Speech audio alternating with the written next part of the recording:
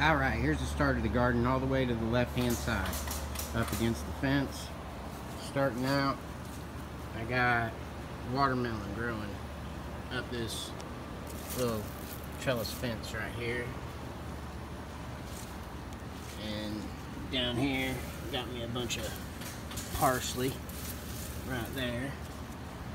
And then some poblano peppers, which they ain't started just yet. But then I got some cayenne peppers right here, which those have started. I got another watermelon plant right here, which I don't see any baby melons on that thing just yet, but they will start. And then I got some bell peppers here, some scraggly looking basil right there, and a couple heads of cabbage that are getting eaten by the grasshoppers. Alright, and then over here, there's my new sprinkler that I love. That's another little sugar baby watermelon right there.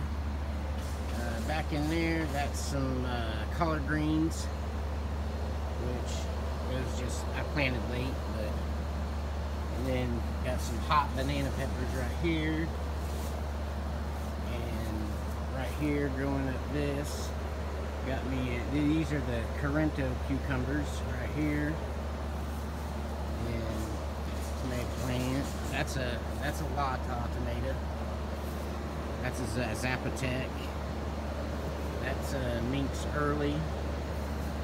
And then I got little pepper plants that are right through here. And then these big, huge tomato plants, those are another form of Zapotec. This plant right here, this is called a spoon tomato. And I'll show you why. Because it grows tomatoes that size right there.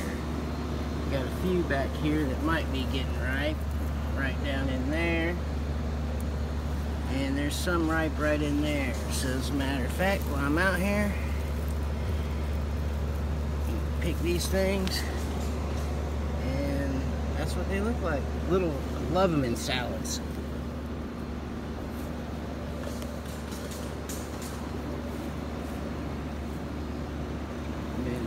Back here, I got a black-eyed Susan vine.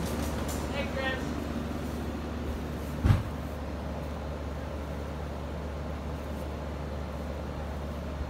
And then right in here, I got some more Zapotec tomatoes. These are big beefs right here.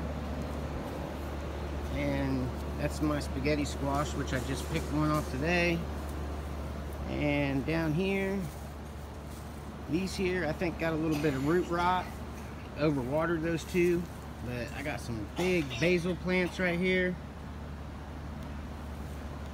And